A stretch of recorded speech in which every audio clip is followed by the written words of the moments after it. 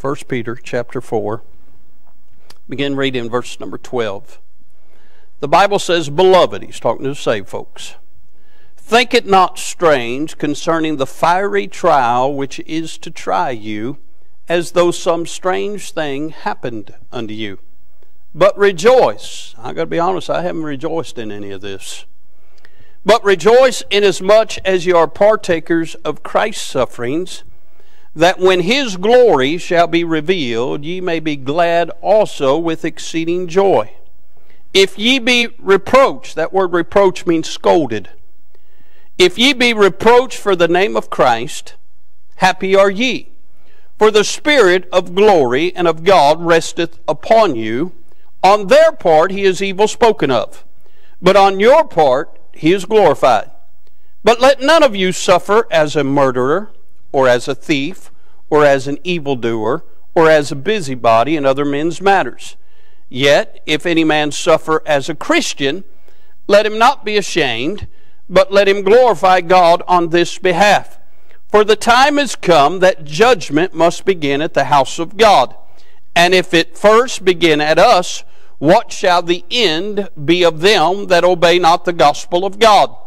And if the righteous scarcely be saved, where shall the ungodly and the sinner appear? Wherefore let them that suffer according to the will of God commit the keeping of their souls to him in well-doing, as unto a faithful Creator. Here we find Peter is dealing with Christians and their sufferings. And my dear friends, it's no stretch of imagination. This has been an attack on the church. It's been an attack on God's people. And God's people are suffering like we've never suffered before. When our very constitutional and biblical rights have been attacked, and we're told how and how we cannot worship, my dear friends, it's caused suffering. I want you to notice how Peter expounds on suffering. I want you to notice, first of all, the severity of suffering. He deals with the severity of suffering. Verse 12, Beloved, think it not strange concerning the fiery trial which is to try you, as though some strange thing happened unto you. Peter didn't say you're going to have a little bit of trouble. He said a fiery trial. He's dealing with severe suffering. I never would have thought there'd be a day in America when elected officials would tell us that we could not assemble and worship the Lord. This is a fiery trial. This has weighed heavy on my heart and many of your hearts. Here the politicians say that church is not essential. They don't know how we feel about church. They don't know how we feel about the Bible. They don't know how we feel about the Lord. I realize there are some people that their church life is just an activity. It's just an obligation. But those of us that are blood-washed, those of us that have been begotten by the Son of God and born again, those of us that realize this is more than just an occasion. This, my dear friends, is a lifestyle. And if we do not have the ability to worship as dictated by the Bible, we lose all sense of who we are. It's severe suffering. And he says, think it not strange if we face a fiery trial. He says, as though some strange thing happened unto you. How many times have you heard it quoted that they that live godly shall suffer persecution? But you see, when you're not suffering persecution, when you've never suffered persecution, when you've never really faced an obstacle to coming to church, that just rolls in one ear and out the other. But my dear friends, when you're in the midst of it, Peter says, don't think it's some strange thing. Can I say what has befallen us is not new? As Jordan taught Sunday, there's nothing new under the sun. And can I say Christians have been persecuted for 2,000 years? You didn't think we was going to go to heaven without suffering some, did you? He says, don't think it a strange thing, but yeah, it's a fiery trial. Yes, the suffering is severe. But don't think it a strange thing. He expounds on the severity of suffering. It is a fiery trial. And it'll fire you up the more you think about it. We want to say, bless God, let's go to church. But at what cost? My dear friends, we see he expounds on the severity of suffering.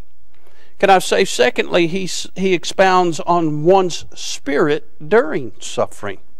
How are we to respond? How are we to act? Verse 13, he says, but rejoice, inasmuch as you are partakers of Christ's sufferings, that when his glory shall be revealed, ye may be glad also with exceeding joy. If ye be reproached for the name of Christ, happy are ye, for the Spirit of glory and of God resteth upon you. And on their part he's evil spoken of, but on your part he is glorified. Can I say, when President Obama was in office, he mocked us, those that had the audacity to carry a Bible and believe in God. Hillary referred to us as deplorable, the offscour of the world. Can I say, they say we're non-essential. We don't matter. What we do doesn't even count. My dear friends, our spirit, we should rejoice.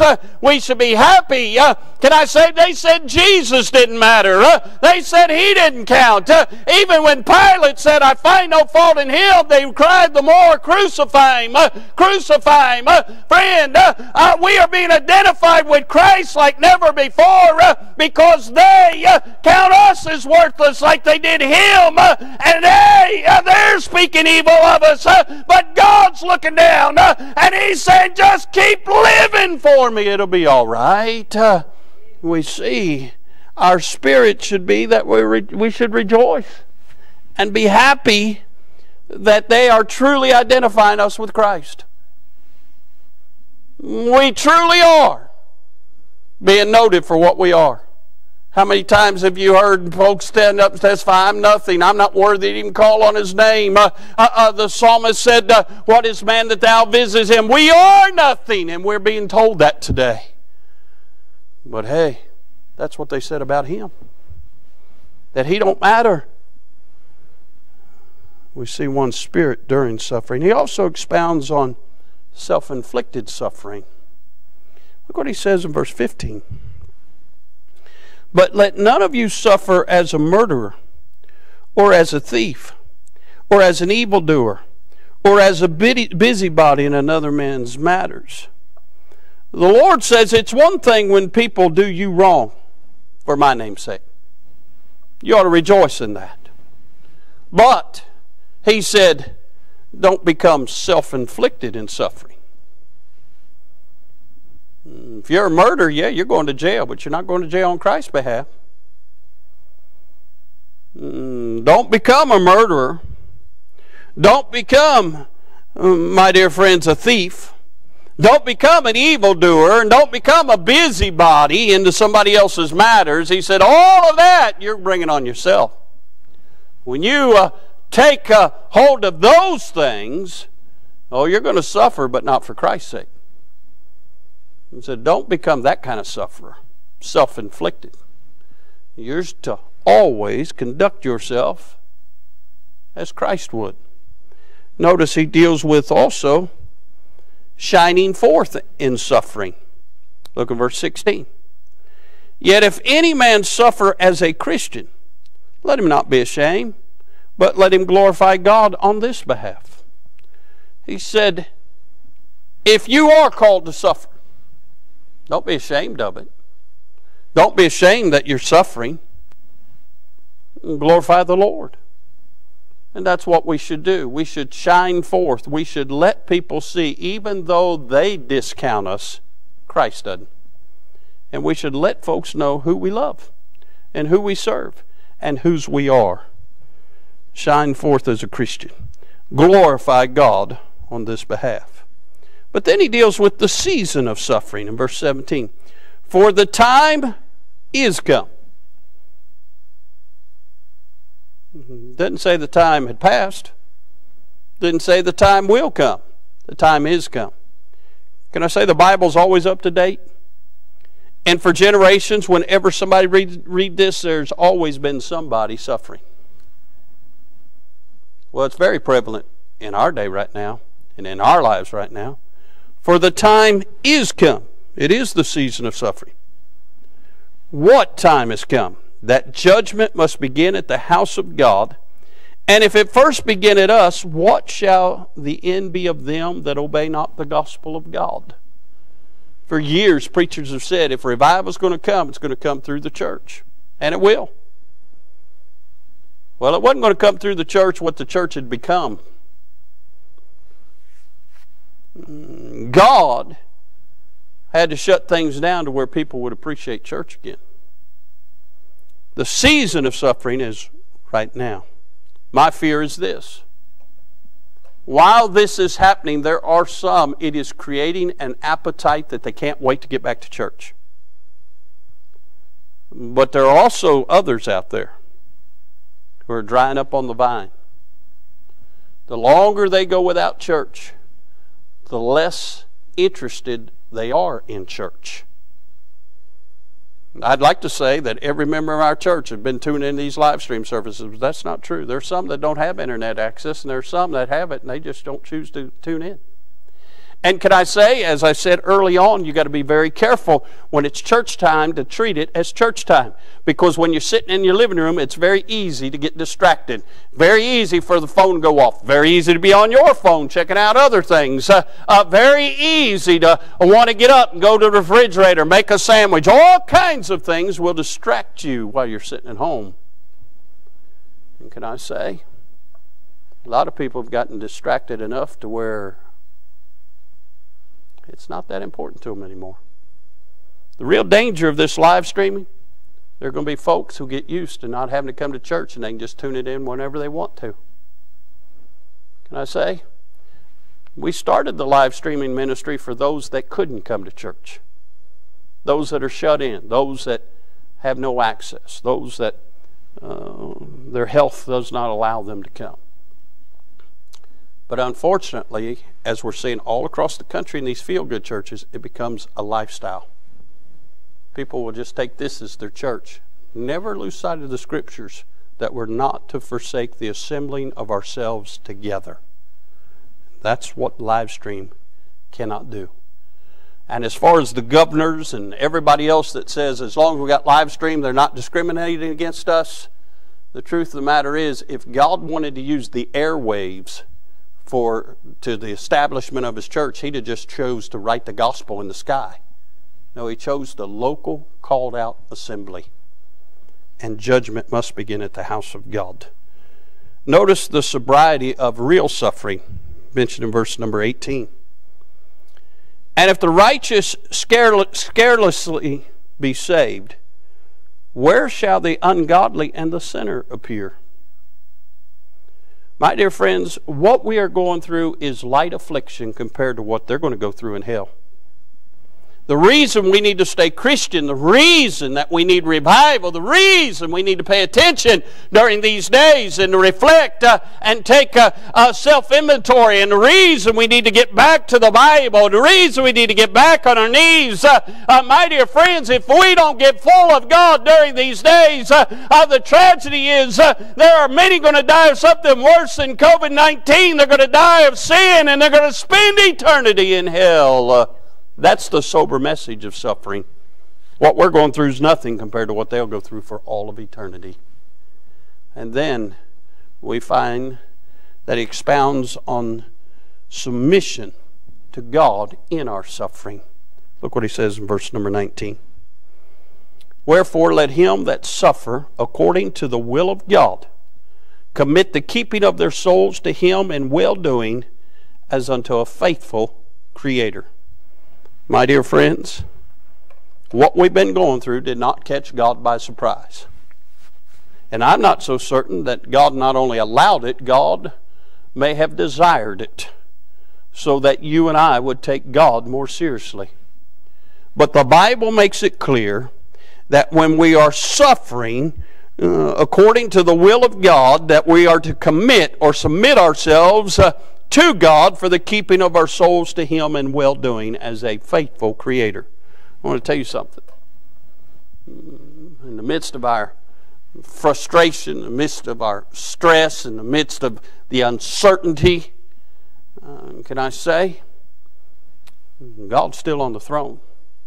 And we need to submit to Him all of our stress, all of our frustration, all of our anxiety, all of our fear, all of our anguish. He said, casting all your cares upon Him, for He careth for you. And when we'll do that, my dear friends, we'll then get the peace that passes all understanding in the midst of our suffering. Well, I'm interested in verse 17. I've read this verse, I've referred to this verse many times throughout the last 3 decades in preaching, but I'm interested because it is so sober for the moment. It says, for the time is come that judgment must begin at the house of God. I want to preach on this topic tonight. Judgment that leads to revival. Judgment that leads to revival. I want to say something tonight. God did not allow this to happen for us to stay in a complacent state. God did not allow this to happen to drive us away. God allowed this to come into our lives that we would quit looking around and we would truly look up and start basing our life upon Him. That we would once again, or maybe for the first time ever, put Him first in our lives, that He might truly send what this world really needs, and that is a true spiritual revival. Can I say? True revival will begin in the house of God, and it'll come about by God judging His people's worthiness for it. God hasn't sent revival in 100 years because God's people haven't been worthy of it. God does not waste time or energy on folks that do not desire Him. God is looking for our worthiness of revival, and the only way we'll ever be found worthy is if He judges us and deems us worthy. Do you realize that we'll go to the judgment seat of Christ and we'll give an account of the deeds done in this body after we were saved, whether they were good or evil, and we'll be judged. And after we've been judged by fire, then we'll get the wedding garment because we'll be deemed worthy to don the wedding garment. And can I say, when it comes to being in a position where we can put on the garment of revival, we must be deemed worthy of it, and the worthiness will come through the judgment of God and how God chooses to judge His people. Again, judgment that leads to revival. I know judgment isn't a popular message. That's why I'm preaching with only a few people in the building, But it's still true. And this message may be the very message that it takes to bring real revival to our land. You'll either embrace it, apply it to your life, or you'll go on spinning out of control in your life and wondering why God doesn't help you. God is trying to help you. He's trying to do something impactful in your life. He's trying to do something for you you can't even dream of, and that is send a true supernatural revival. Can I say, first of all, God will judge His people through purging. Through purging. Throughout the Bible, and even in the future, in the Great Tribulation, when Israel will be judged, they'll be purged. God has a way of bringing revival to His people, and it always comes through purging.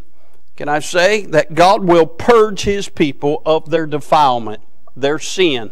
God is angry with the wicked every day, but God is frustrated with His people when they have sin in their life because it hinders their fellowship and their walk with Him. Can I say worry is a sin? Can I say being complacent where we are is a sin? Can I say not putting God first is a sin? We don't have to preach on lying. We don't have to preach on thieving, even though a lot of people don't. They'll rob God, not be honest with God there. We don't have to preach on murder. We don't have to preach on a lot of things. All we got to do is preach on people where they are spiritually, and a lot of folks have gotten content, complacent, taking for granted the house of God, taking for granted the grace of God, taking for granted the Word of God, taking for granted the mercy and blood of Jesus Christ, taking for granted the man of God, taking for granted the facilities of God. We just got to where we'd come in, expect to be here, expect the preacher to have a message, expect God to show up, and God said enough of that, and God is trying to purge His people of their defilement to where they'll hunger and thirst for righteousness again, where they'll hunger and thirst for the Word of God again, where they'll get to where their prayer life in the shopping list asking God for everything, but their prayer life is, God, we just need you. Where folks will once again appreciate the liberty of coming and worshiping His holy name. He'll purge people of their defilement. Now, don't get me wrong. There are people sitting in the pews that aren't right with God. They've got sin in their life. They've got a lustful spirit. They got a lustful eye. There are folks sitting in the house of God that are fornicators and adulterers. There are folks sitting in the house of God haven't opened their Bible and read their Bible. They don't pray. They don't pay their tithes.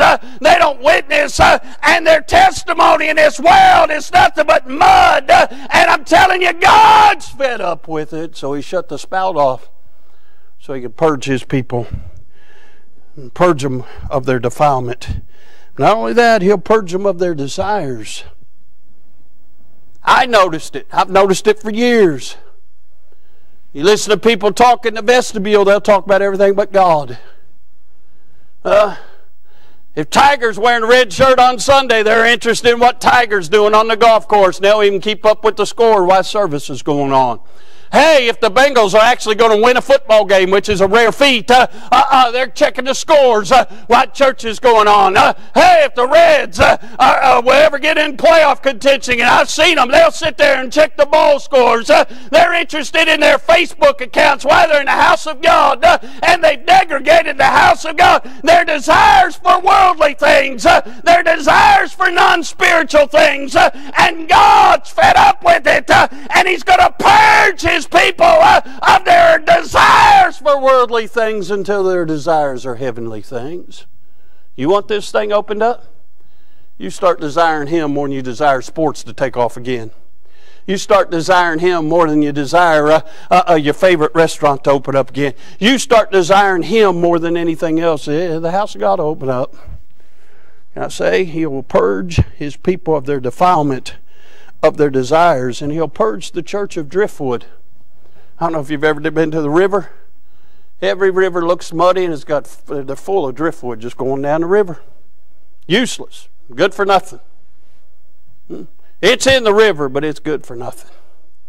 Can I say there are a lot of people sitting in churches that in God's domain, they're good for nothing. You never hear them testify. Never see them in an altar. They don't pay their tithes. They never praise God. They never worship. They never see a tear in their eye. You never see any brokenness in their life. They get out in the community. They never tell anybody about God. They never pass out a tract. They never invite anybody to church. They never do anything for God. They're just driftwood. They're taking up space. And God says, enough of that. He'll purge them of them. And I promise you, they keep saying, boy, there'll be a new normal. When this thing opens up, there'll be a new normal. I'm tired of hearing that. But you wait and see, there'll be some that don't come back to church because their heart wasn't in church in the first place. And God is getting His church ready for revival, and He cannot revive His church with driftwood hanging around. He's going to purge it. He'll purge His church to deem them worthy of revival. Judgment that leads to revival, and God judges His people through purging. Can I say this secondly? He judges His people through pruning. Now, one thing I do around the house is I, on occasion, have to prune the hedges. Now, listen, you don't prune the hedges every day, but you got to prune the hedges. I don't particularly do a good job of it, but you got to prune them. And can I say, you got to have the trees cut back every now and then. You got to have your shrubs cut back every now and then. You got to prune them. Why? If you don't ever cut it back, it won't grow properly. And can I say, God will prune His church. Can I say, He'll prune dangerous limbs. You ever had a tree growing up near your power line? You better trim that branch off before it gets in that power line. That power line and that tree limb come together. And that tree limb might take some electricity on that might kill the whole tree. Can I say there are some dangerous limbs in God's house and His tree? There are some that are headed toward power lines. There are some people that come to church, but while they're here, they're not interested in what God can do for them. They're interested in what they can do for God. And they're interested in how they can impress God's people. And they're interested in all kinds of things. The problem is they're about ready to tap into the wrong source. And that could not only hurt them, but it could hurt the whole body of Christ. So God tends to prune that crowd out, because Jesus loved the church and gave Himself for it. But not only will He prune dangerous limbs, He'll prune drooping limbs. Miss Annette and I, when we walk our dog, there's one house we go by, and this guy's got a weeping willow tree, and he never, ever prunes those limbs. We got to walk through it or walk around it. And it's so frustrating. But a couple of years back, he actually trimmed a couple of the branches down over the sidewalk and put out a sign, "Sorry that I haven't done this." Well, it's been 2 years, and you're still sorry. Why don't you prune it again? But limbs on a tree, if they droop over too far and hit the ground, there's a couple of problems with that. First of all, they obstruct. Drooping limbs will obstruct the view. They'll obstruct the tree. They'll cause all kinds of problems. But not only will they obstruct, if they get too far down on the ground, it's going to kill them. And there are so many people that are drooping. God is sick and tired of people coming to church and whining. Can I help you something? God's been good to you. God has blessed you. He has blessed you far beyond your deserving. And yet all you do is whine and complain about how bad you got it. And you're obstructing people's view of God. And the more you droop, the deader you become. God will prune some drooping branches. And then I thought about this. He'll also prune the dead limbs. A tree's never going to grow, a bush's never going to grow when it's full of dead limbs. You got to get rid of them.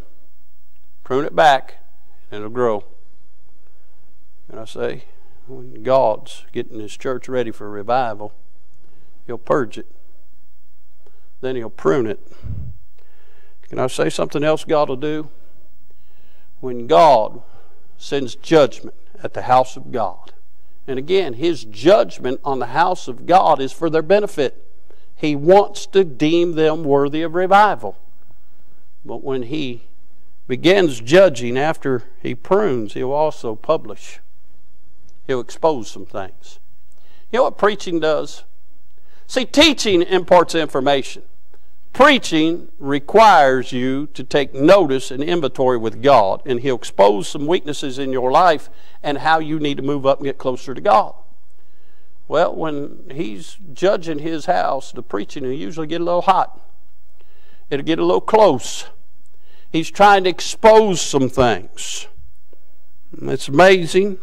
I've heard from quite a few of you encouraging things, thanking me for messages and thanking for live stream in this difficult time. Some churches only doing it once a week. We're doing it at the same times we always have service. Folks have been just very kind. I'm amazed at how many folks have reached out to us and who's reached out to us, but I'm equally amazed at those that haven't reached out to us. And then I came across this quote today.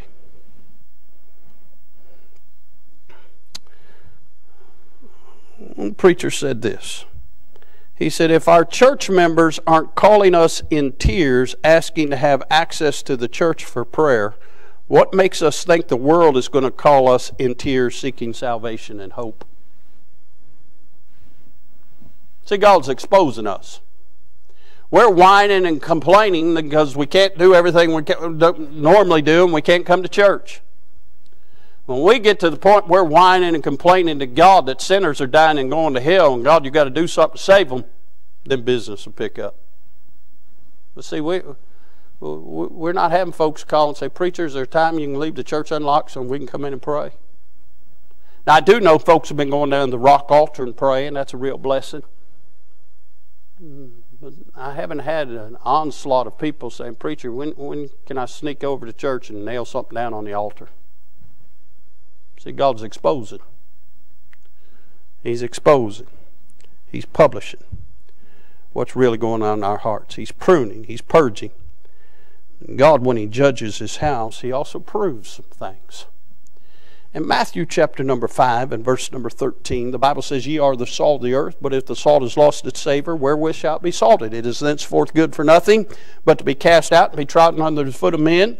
Ye are the light of the world. A city set on a hill cannot be hid, neither do men light a candle, put it under a bushel, but on a candlestick, and give it light unto all that are in the house. Let your light so shine before men that they may see your good works and glorify your Father which is in heaven.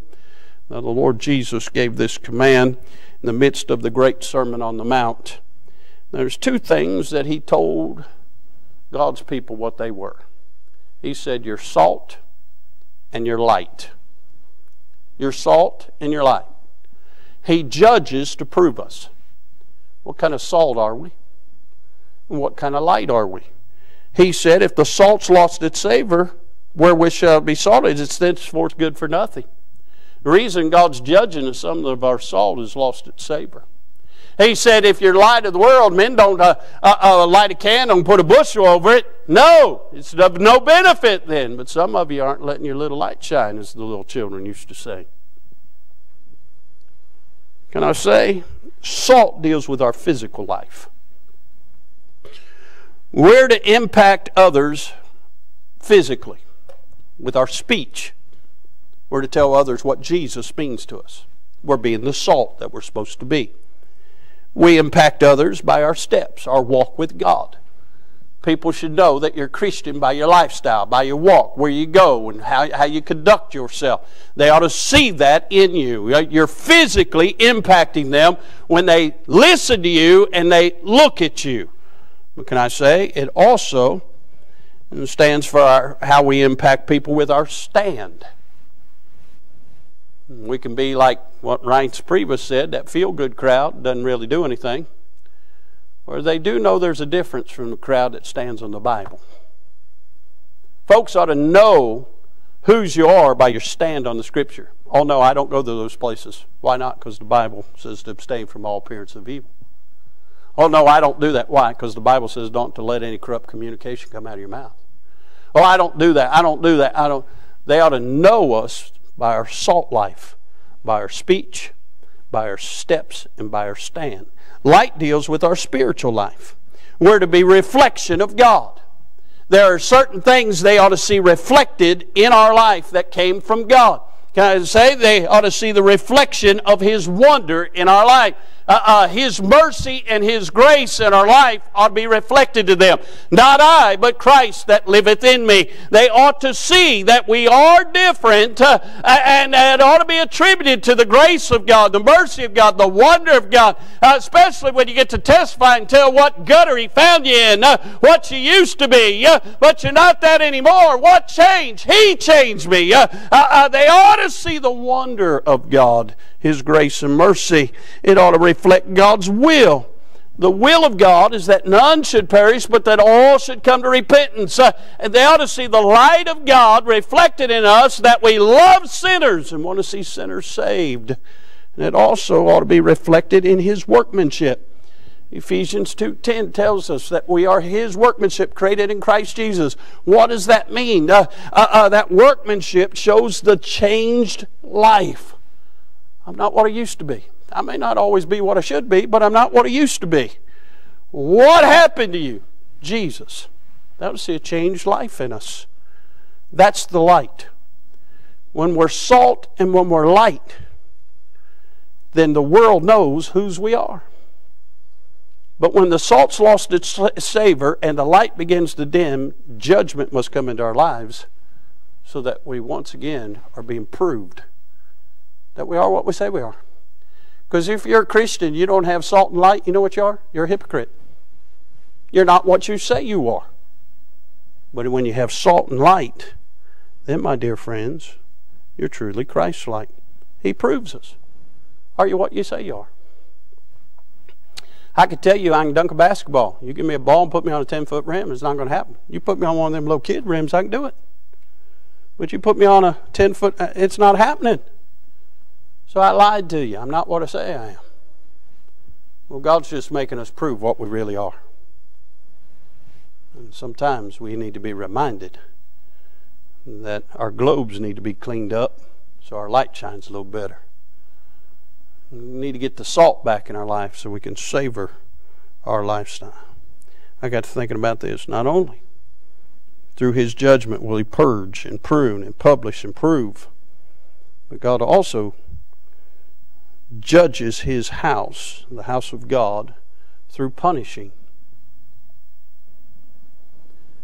A lot of what we're going through right now is because we've taken for granted the things of God.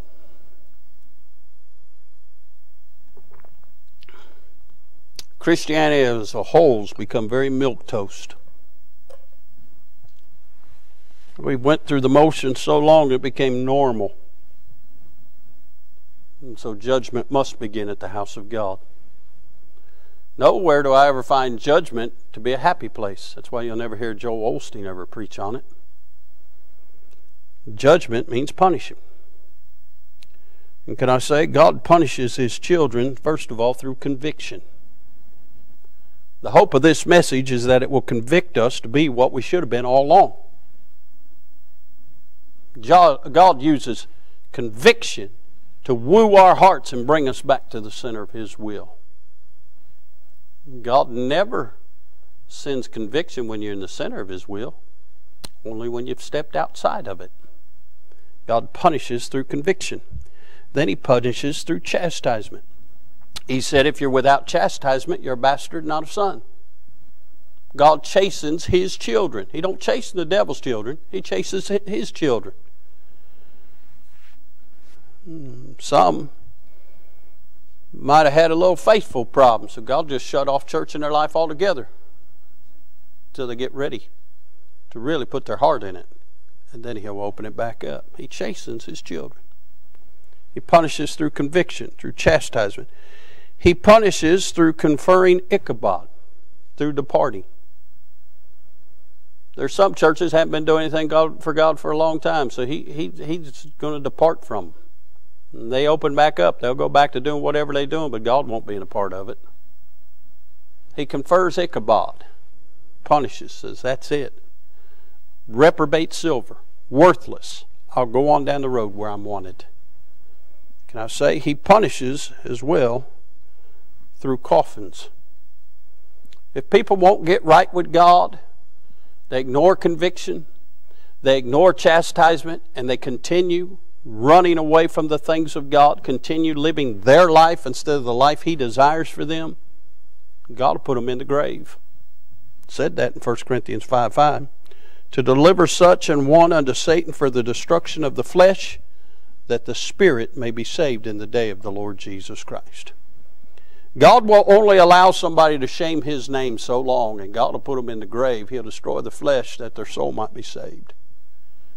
And they'll lose all their rewards in heaven because they chose a worldly lifestyle instead of the lifestyle of godliness.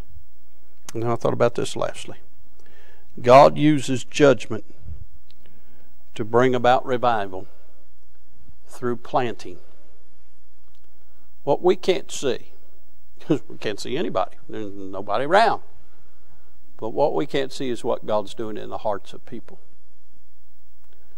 For such a time as this, God has deemed this as a means of judgment to accomplish His desires. I thought about this. He's planting seeds of faith in sinners. We've said for years I can't imagine living in this wicked world without Jesus. People have ran their lives out of course for years, but now all of a sudden, when they're afraid to go outside their home, they get to thinking about eternity, get to thinking about death. They're hearing about it every day. And God's starting to plant some seeds in their hearts. Can't wait till we get to go back out on visitation. People start getting them tracts. And all of a sudden, maybe instead of just casting them away or throwing them in a garbage can, maybe they'll read them. And that seed that God's put in their heart might start coming to fruition. We might see them walk in the house of God and get saved by the good grace of God. He's planting seeds of faith. We can't see it, but He is. Some of the people you work around, some of the people you know, some of your family whose nerves are shot, they're watching you. And they're seeing something different in you. God is planting seeds of faith. Hopefully they're seeing something different in you. Worst thing they can ever see is you wringing your hands and whining like they're whining. That's what this whole message has been about. He's planting seeds of faith in sinners. I thought about this. He's planting seeds of fortuity in people's lives. That word fortuity is synonymous with a last resort. What else does God have to do to get God's people's attention? The Bible says in Luke chapter 13, Jesus said this, "Then he said unto the dresser of his vineyard, Behold, these 3 years I come seeking fruit on this fig tree, and find none. Cut it down. Why cumbereth it to the ground? And he answering said unto him, Lord, let it alone this year also, until I shall dig about and dung it. For if it bear fruit, well, and if not, then after that thou shalt cut it down." John 15 tells us that it is ordained of God that we bring forth much fruit. It is the will of God for His people to have fruit in their life. He said that you'll know a tree by the fruit it bears. One thing that Jesus is very dissatisfied with, it is somebody that He has washed in His blood who is not fruitful. He gave His life for us, and the least we can do is bring fruit to His account. He has invested in us, and we ought to do our best to make Him understand that we appreciate His investment and that we hope He gets something in return. But there are people that have no fruit in their life. They don't desire fruit. They don't desire the things of God. They're just hit and miss Christians. They're in and out and up and down. They really don't have any fruit to lay at the Savior's feet. This might be their fortuity. This might be their last opportunity to become fruitful for Christ. Because just as He said in that parable to His disciples, one pleaded, let's give them another chance to bring some fruit forth. He said, but if they don't, cut it down. This might be your last opportunity for God to cut you out, friend. You better take it to heart. He's planting seeds. Seeds of faith, seeds of fortuity. But then I'm trusting and praying He's planting seeds of fire. He's creating a fire in God's people, shut up in their bones, that when we get to come together again, true revival break out. I'm trusting and praying that when that day comes, that we come into this place and there's such an overwhelming of a spirit of adoration towards God that we don't have any singing, we don't have any preaching, we just have an outpouring of God's people worshiping God and God inhabiting their praise, where He shows up in a way that we can't even conceive of. That's what I'm praying for, that there are seeds of fire being planted in people's hearts, that when this thing does bust, we'll see it more powerful than when a dam busts and all the water gushes out. He's planting seeds of fire. I get reports from some of you. Some of you are hungering and thirsting, chomping at the bit to come back. I pray that's your heart tonight. If we're ever going to have revival, judgment had to take place. God will open this thing up when He deems us worthy to have service again. So now it's contingent on us. What are we doing with God? What are we doing in these days? How are we turning our attention to God and our focus to God and our faith in God increase. When God sees enough of us hungering for Him like that, we'll see revival. If not, He may shut it down indefinitely. You see, the power over this thing isn't the governor or even the president. It lies within us. And when God sees in us a desire for Him, we'll have Him. So I wonder tonight, what's He seen in your life? What's He seen in my life? Judgment must begin at the house of God. It's began. It is time. How will we respond? How will we answer the call of God? Dear friend, seek Him while He may be found. Start hungering and thirsting for Him. Start putting Him first. Start truly agonizing with Him in prayer. So I said today, find you a promise in the Bible and hang on it till God answers it in your life. Do something to get God's attention, that you are ready to have Him and that He has your full attention. My dear friends, let judgment turn into revival. And if so, we'll be thanking God one day that we got shut down and had to do some live streams in order for God to infiltrate us like ways we never knew was possible. I hope and trust this is your prayer.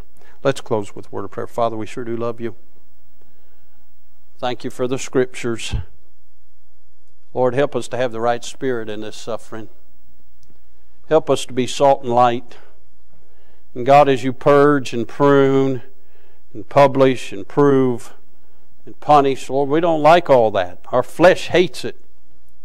But Lord, if that's necessary for You to plant seeds of fire in our hearts, God, may we truly blaze in Your glory. May we be consumed with You like that burning bush was.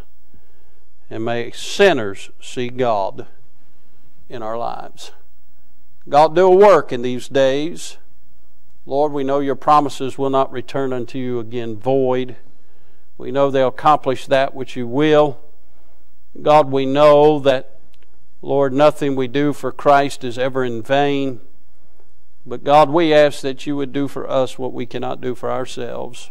Would You, through this time of judgment, truly send revival? Will You truly cause our hearts to burn for God again? And God, we'll thank You and praise You for it. God, if somebody watched and was lost, I know it wasn't a message to the sinner, but I pray You'd put seeds of faith in their heart, that God, we'd see them saved. I pray for Your church. I pray for Your people. You do a tremendous work in their hearts. And God, we'll thank You for it. God, we don't want to see anybody, Lord, pruned away or purged out. But Lord, if they're hindering the work of God, I pray they'd get right with God. But if they choose not to get right with God, we pray Your will would be done. Father, help us these days, and we'll bless You for it. For it's in the holy and wonderful name of Jesus we do ask these things. Amen. Amen. Thank you for tuning in. Please take the message to heart. Please seek God's face. And please keep looking up. He's coming soon. God bless you, and we'll see you next time. If you enjoyed today's broadcast, head on over to your app store and download the IBC Florence app today, where we have our music, sermons, videos, devotions, and much more. And as always, thanks for listening.